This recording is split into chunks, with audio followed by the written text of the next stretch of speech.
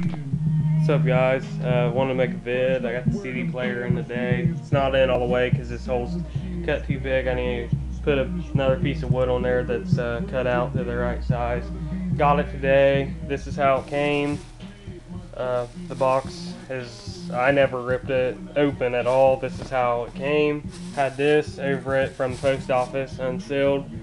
Must have been little kids. They're probably definitely gonna get bad feedback. I don't know. I might be half an asshole and give them neutral, but I mean it works. And I haven't tested the USB or the aux yet, but came with this. I don't know if you can see that tool, Anima or something. Fuck that gay shit. But yeah, no defense to anybody that listens to them, but I can't stand them. But yeah. Yeah, guys, figured I'd make a vid. Let you guys know I got the CD player in. I'm kind of pissed off about it, but fuck it, it works, and I only paid like 25 bucks for it, so I guess I'm doing pretty good.